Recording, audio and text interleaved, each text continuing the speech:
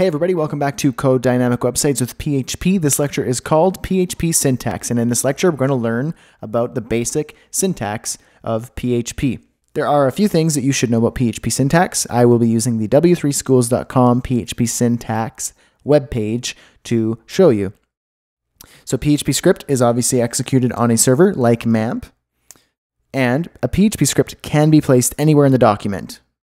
In our case, we'll be using HTML documents, and the PHP can be anywhere. It's good to note that PHP scripts always start with this opening bracket, question mark PHP, and always end with question mark and closing bracket. So it looks a little bit like this. Obviously, the default file extension for PHP files is .php.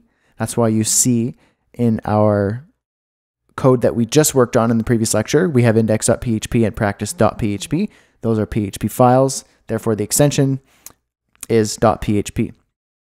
Here's an example of how to use PHP. It's very similar to the one we used in our first page, practice PHP. So we're just having an echo statement here within a couple PHP tags. You can also do comments in PHP just like every other programming language, HTML, CSS, JavaScript, blah, blah, blah, blah, blah.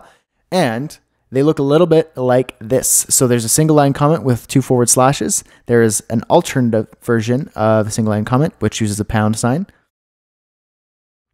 And you could do multi-line comments with a forward slash, asterisk, and then you write all your stuff in the middle of it, and then you can do asterisks and forward slash. Let's talk a little bit about PHP case sensitivity. So user-defined functions like if, else, while, echo, print, those types of things, which we'll get there. I don't expect you to know anything about that right now.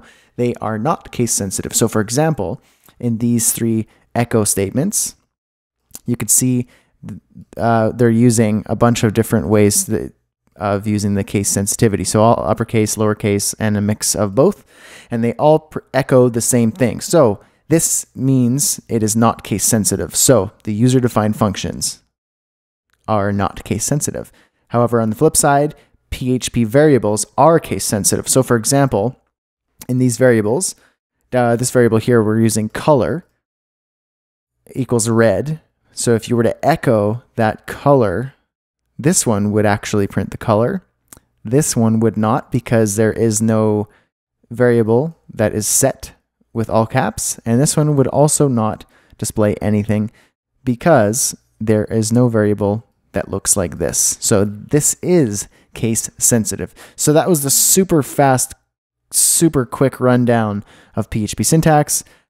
It's very simple, but kind of boring, and you're going to be learning it as we go. So that's why I didn't want to touch too much on it. So let's get our hands dirty and jump into the next lecture, which is PHP variables. See you there, my friends.